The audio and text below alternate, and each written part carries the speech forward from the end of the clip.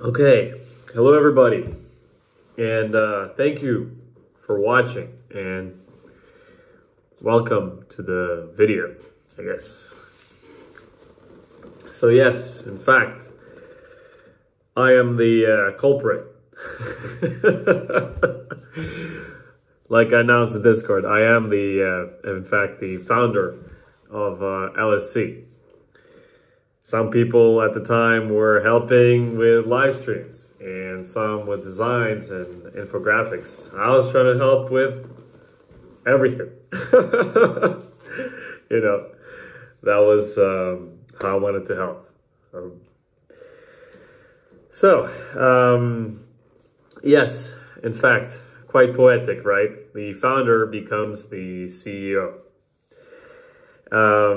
So we're going through a little bit of a transitional period now where, you know, a lot of things, I was in charge of a lot of the operational side. So those things remain the same, but there's a lot of things which were divided, and it will take maybe a couple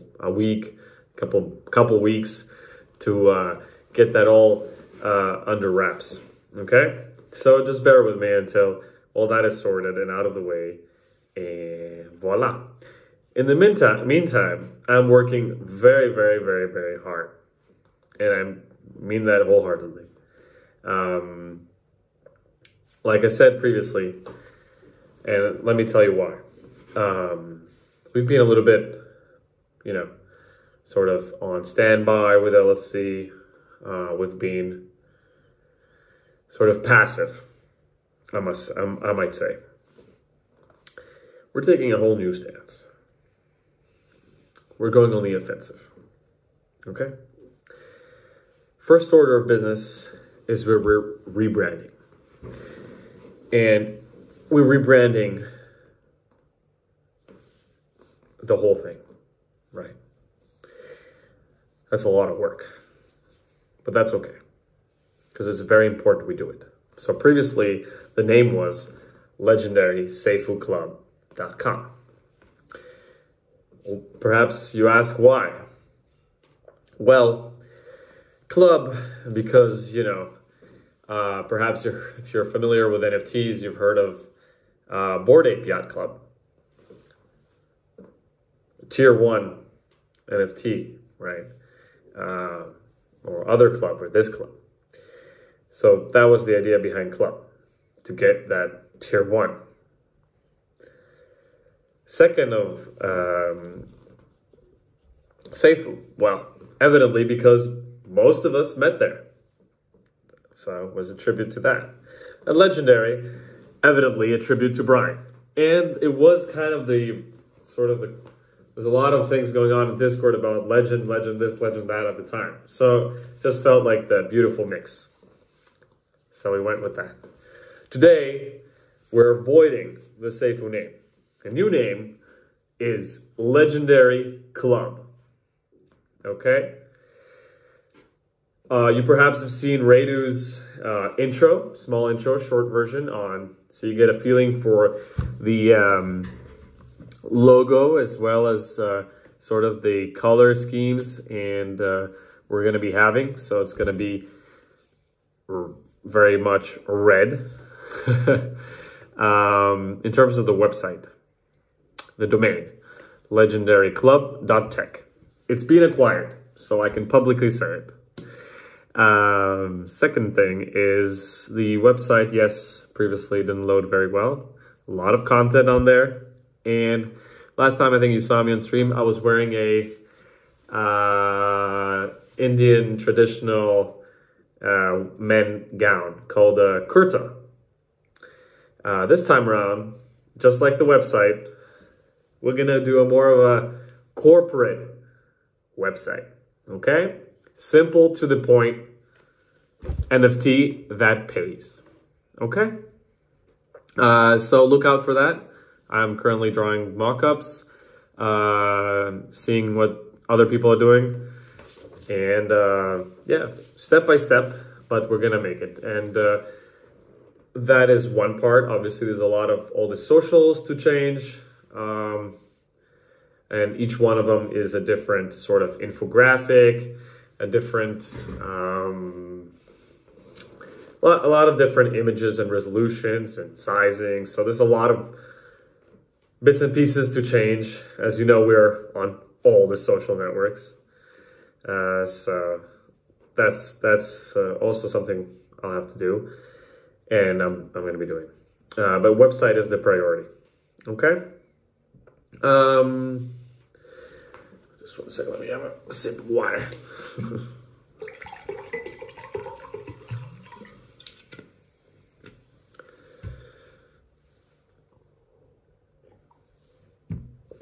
Okay.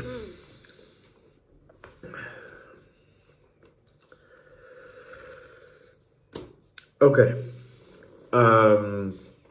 Let's talk about the airdrop.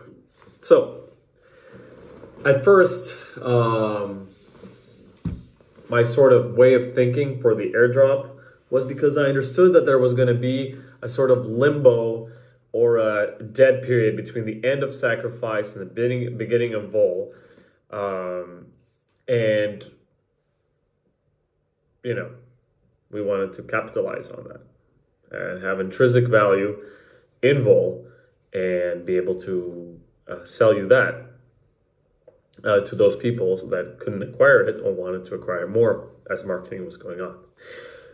Since the past months, obviously we've heard the community, and the community's take was more of the fact that their airdrop share value would be diluted. I didn't think of that scenario, but obviously it seems like what everybody wants. So yes, we will not be opening the public mint. The only NFTs that will sell are very finite amount on Tofu from those that are selling, or a finite amount from the treasury, which we will sell a little bit different to usual. We will sell as auctioned out. So I've currently, a couple of days ago, put out the first auction. So they start at 0.1 BNB. Those still are eligible for the airdrop, but will not dilute everybody. So to continue on this topic of the airdrop, it's one of the goals and the promises I've made, and I like to honor and keep my promises. So yes, in fact, once mainnet launches, the priority for me will be that everybody is ROI'd. Okay, those that bought in whitelist and those that bought on public sale. So we will make sure that you get an airdrop. But you ask, how are you going to do that, Max, with only 2.5% unlocked? Well,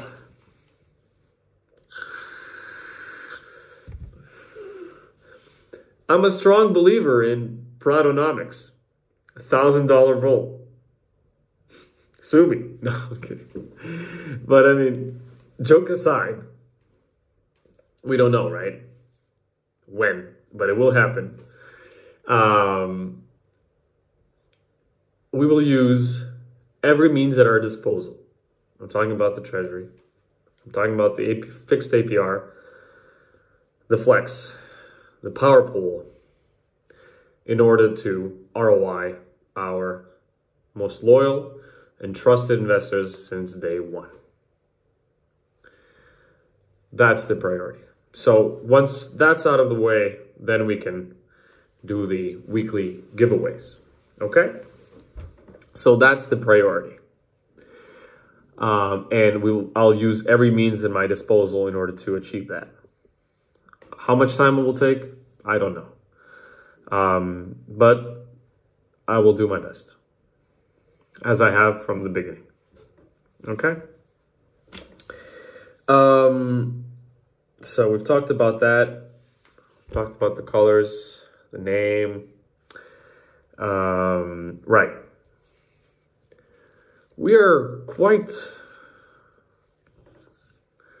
We've done quite well. You know, we're 20th on the Vulcan Sacrifice leaderboard. That is quite the achievement. Obviously, we could have done better. We could have sold more, but This is just the beginning.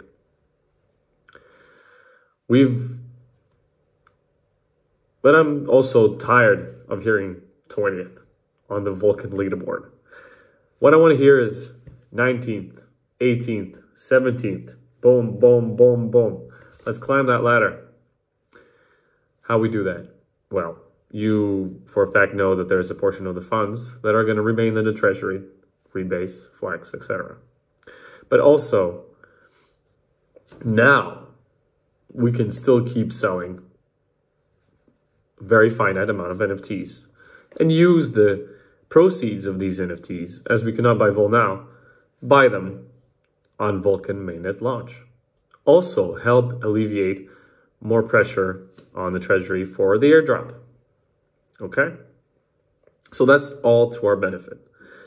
And all to help price pump, Vulcan price pump, more transactions, more volume, more benefits for everybody. More flex, more power pool, more everything. Okay? That's, we mentioned, rebranding I have as well. So the amount of the airdrop, the point is that we ROI everybody. That was the point. So healthy ROI for everybody. Nothing crazy. Okay. Maybe something crazy. I don't know. Pradonomics. Okay. Let me catch my breath. Talk to you about the domain. Right.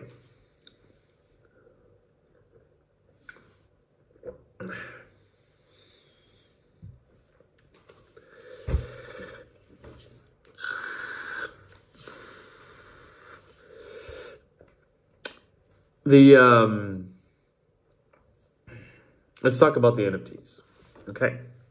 And let's talk about a little bit about Vulcan, okay? So as you all might know, yes, I'm a crazy fanatic of Vulcan and crazy fanatic of Bryan's. So I say this with no disrespect. This is me thinking in a strategic and business sort of way. Most of the people I got into SAFUU were not the most tech savvy, not the most crypto enthusiastic like we are, not they're mostly, their strategies are mostly buy and holds. Buy and hold certain cryptos and sometimes, well, lose their codes or forget. Or simply not listen to Max, yours truly, and not sell. And not take profit, which is a mistake. But it's sort of like sometimes I guess people just gotta make the mistakes themselves and learn from their mistakes. And then they can do better next time. So where am I coming with this? That's my experience. And I've seen this over and over and over again. Same thing goes for a lot of cryptos, for a lot of people. They buy, they forget their codes, or they forget they even had it. And then they remember and, well, there's a new KYC structure in place on Binance. And they don't understand what it requires. But it's kind of very straightforward. I mean, for us, really big crypto enthusiasts and more crypto enthusiastic people in.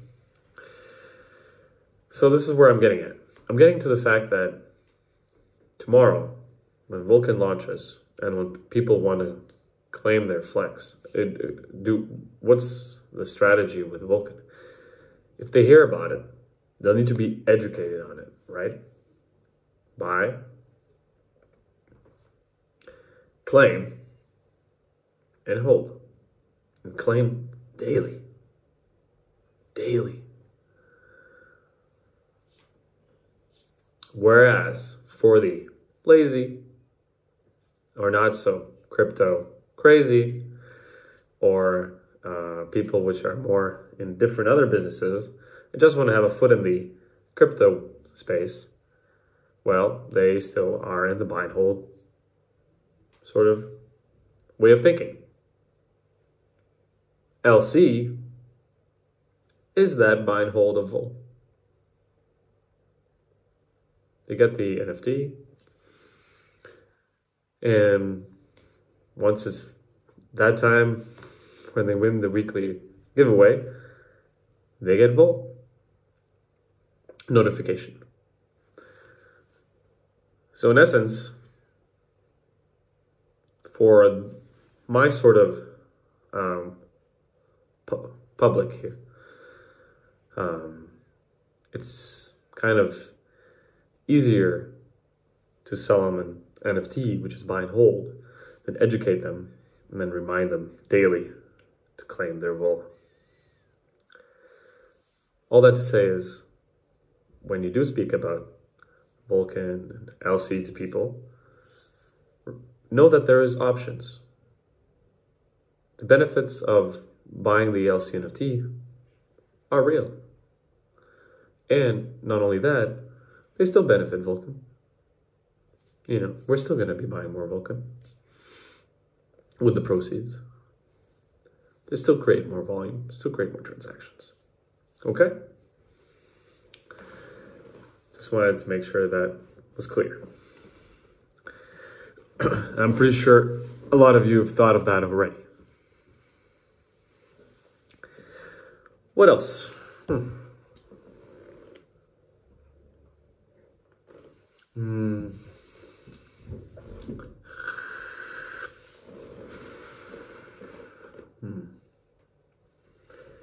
A lot of work to be done in the background, which I'm going to get to step by step.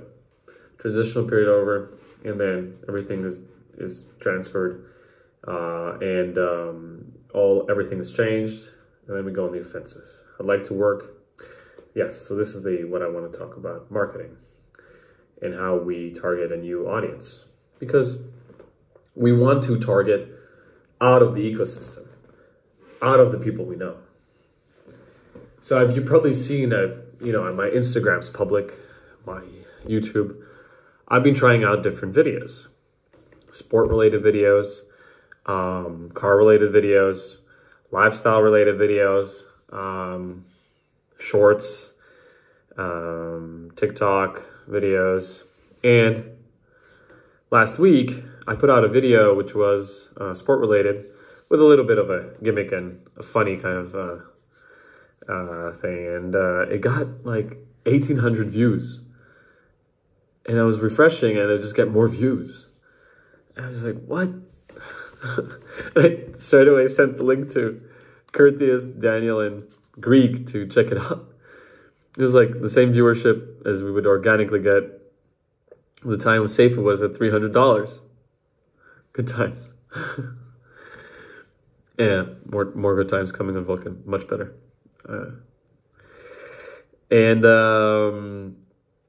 Yeah. So the point of those videos is, well, get more retention, more followers, more viewers, more subscribers. At the end of the day, the next videos that are going to be coming out are going to be Vulcan related, LC related. If we can grasp those attentions now, tomorrow we can educate them. Tomorrow we can help them buy Vol. So that's the sort of general idea behind my videos. In terms of general marketing, targeted marketing is what I would like to do. Target marketing for those that are crypto invested. Okay, those that are NFT friendly, that are crypto friendly, that know what they're buying. And for that, we need to do target marketing. And that will happen. But everything's step by step. Okay? So, I hope this video wasn't too long. I was just trying to give you my sort of main thoughts and ideas and on where we're at right now and, where we're going in the next couple of weeks. This is the period before Vulcan mainnet that we get everything sorted, everything right, everything on point and ready for when Vol launches. And also, it's important that we keep selling them NFTs.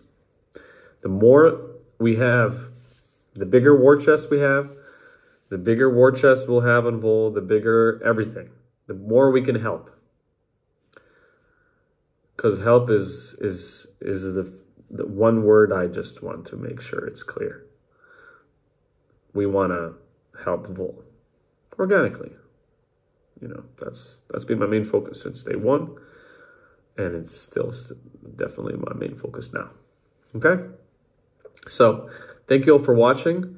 I hope that wasn't too long, and if you have any questions, you can tag me on Discord. There's a new suggestions chat.